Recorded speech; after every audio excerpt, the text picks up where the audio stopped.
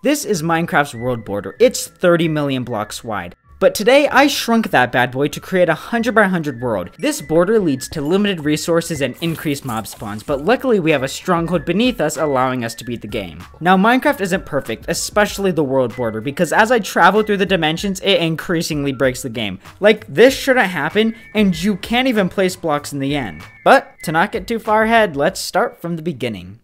Now that we're in the world, what's the first thing we're gonna do? Chop trees? Heavens no, we're going to build a dirt tower and break our ankles. I learned this from a mystery ore video, and its purpose is to mark your spawn so you don't get lost if you go too far away.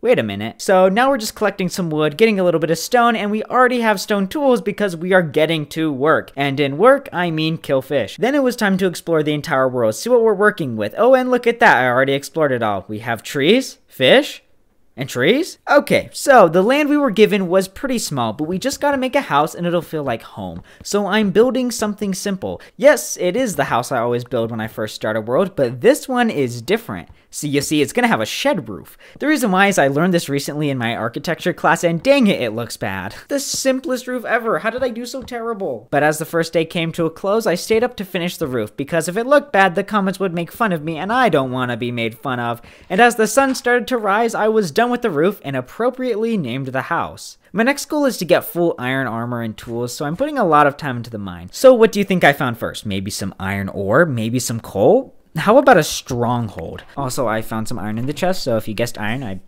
think you get half points. Since we're here, we might as well start looking for the portal. Yes, I'm not even close to having everything I need to beat the game, but I'm doing it for the kicks and giggles and a little side of death. Yeah, this is why I'm glad I did do this on hardcore. In a 100 by 100 world, there's less space for mobs to spawn, so they spawn a lot more concentrated. Meaning, instead of one skeleton, you have the whole Roman Empire. But you just can't die once, why not again? And now I'm really glad this isn't hardcore, but 3 times. Really?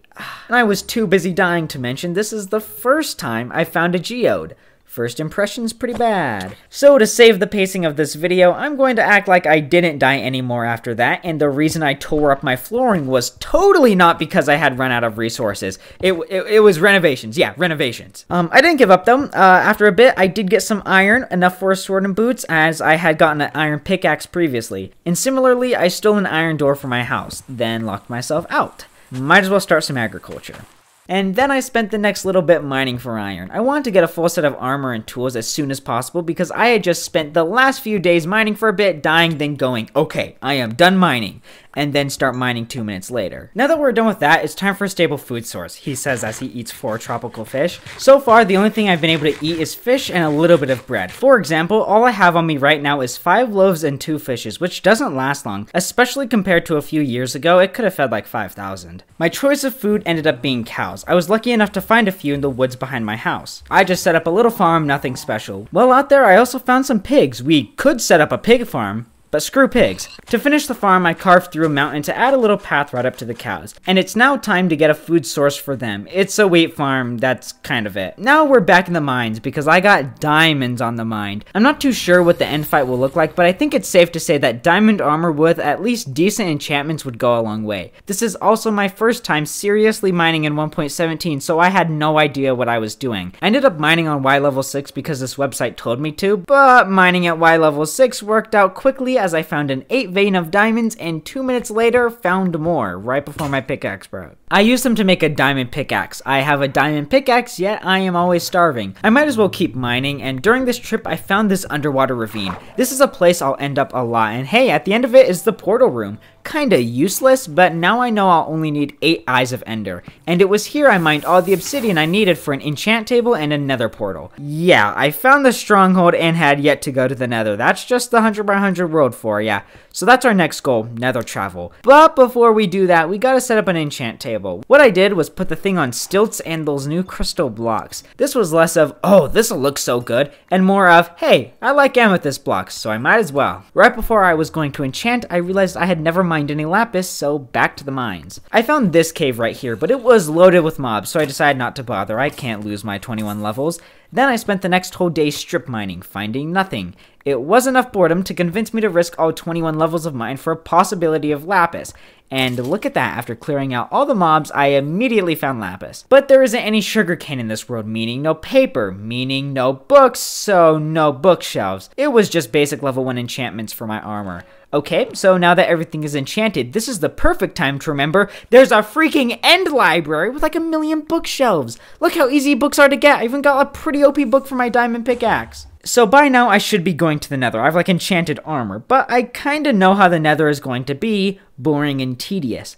I'm putting it off again, this time to make a mob farm. It's nothing special, but I did use some of my deep slate, so it's looking pretty nice. Midway through, I did run out of resources, so I'm mining again. I did find diamond though, but with an emphasis on the singularity of that word. Back to work on the mob farm the next day. All my focus went to this so much that I didn't even bother killing cows, rather I just ate rotten flesh, the true meal of the middle class. Finished the roof with all of my slabs, even granite and diorite slabs because the project budget ran out. And all that was left was to add the trapdoors and water. Mobs will think that these trapdoors are full blocks, walk into them, and fall through. Then the water pushes them right to the killing chamber. So while the mobs slowly start to pile up in the mob farm, I found other projects for me to work on. Expanding the farm, making some paths, getting killed by a drowned, all were necessary things to complete before going to the nether. And finally, since I had no other things to waste my time on, I was going to the nether.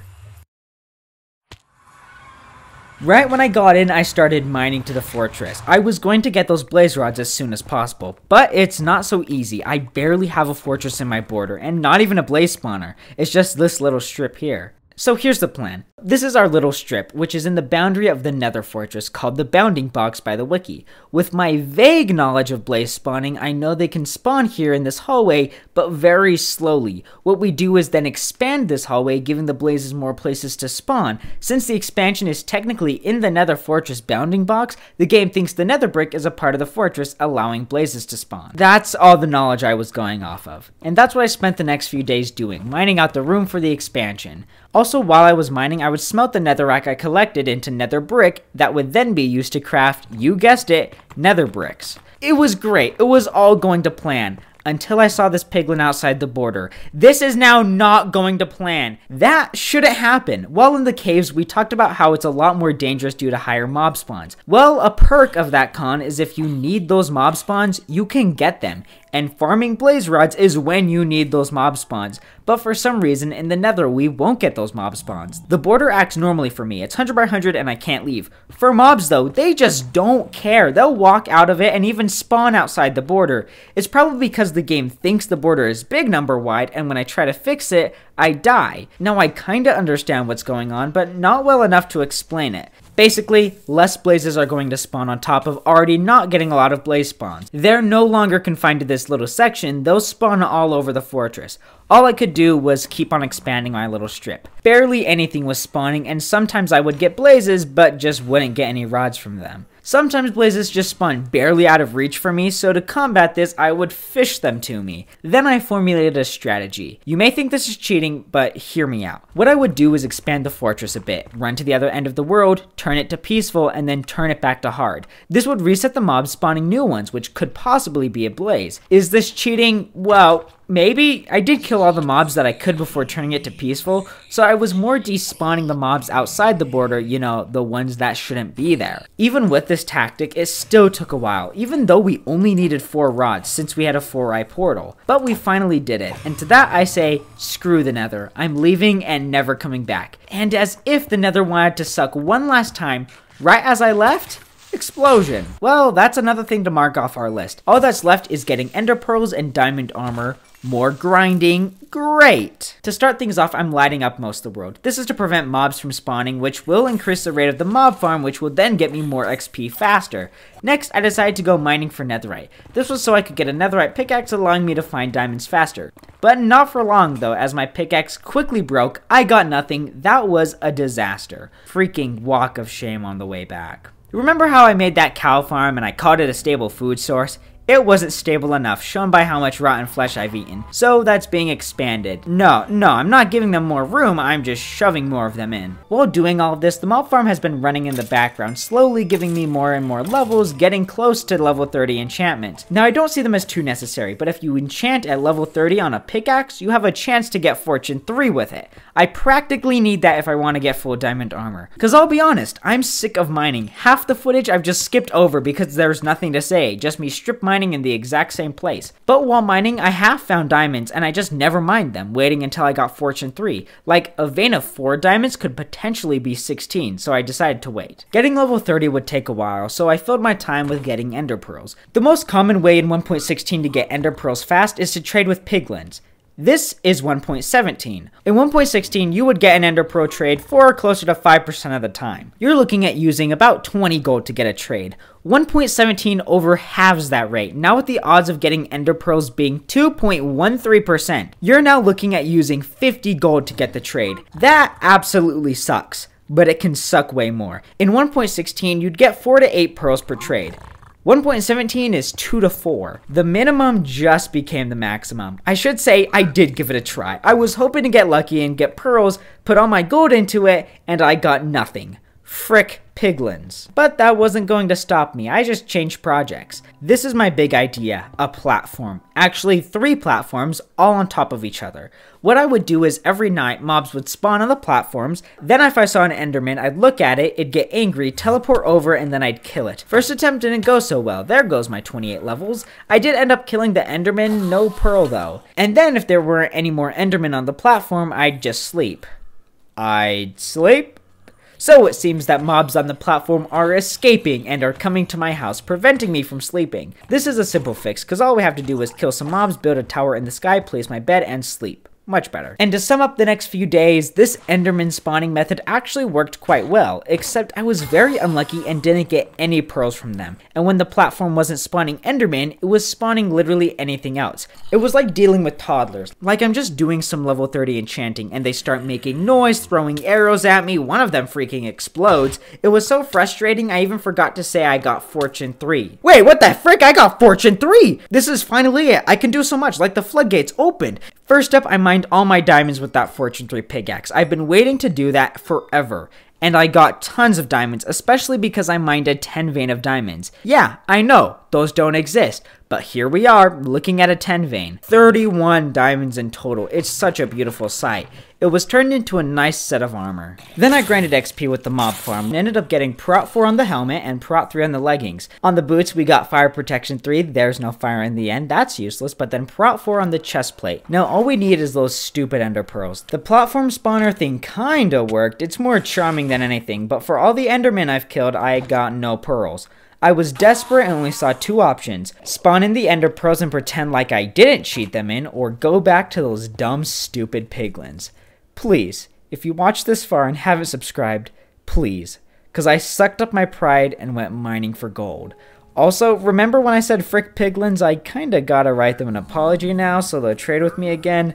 Hopefully they accept a twit longer instead. But we are now mining for gold. I decided that the overworld could work the best because of my Fortune 3 pick, and it did. The amount of gold I got per ore doubled on average. I love the 1.17 update allowing us to get raw gold. This is just a cool tidbit. I just mined down out of nowhere, not sure why, but I just found diamonds. I didn't even need them, I just thought it was cool. The first time I went into the nether, I went in with 13 gold and got 3 pearls right off the bat. I could actually do this. I mined around some of the nether gold ore for a bit, adding 10 to the pot. And then the piglin gave me 20 pearls! No, just kidding, I got nothing. Back to the mines, but this time I have an efficiency 4 pick. We should find more gold. It was kind of useless. I ended up finding most of the gold in this underwater ravine. And then I got another pearl from an enderman I found in the portal room. I left that mining trip with 31 gold. It was cut short because I was dumb and broke my fortune pick. Well, we have what we need, so it's time for trading. Soon, I got a pearl trade. If this is 4 pearls, I'll have enough to go to the end.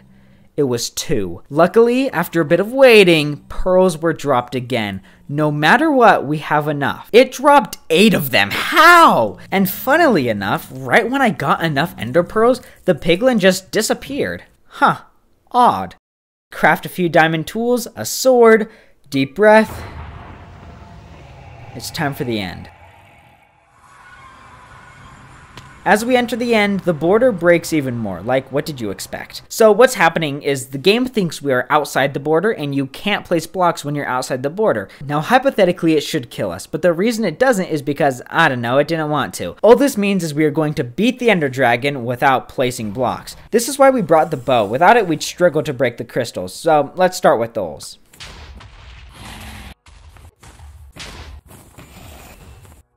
Oh, and I should say, if I get hit by the dragon, there's no way to clutch. We can't place water, which made this even more terrifying. Now that the crystals are gone, we start dealing damage. We're mostly shooting, but when it perches, that's when we do large amounts of damage. And just like that, I beat the Ender Dragon in a 100 by 100 world in 10 hours, 22 minutes, and 53 seconds. Then collect our prize, the Dragon Egg. Except I can't. Well,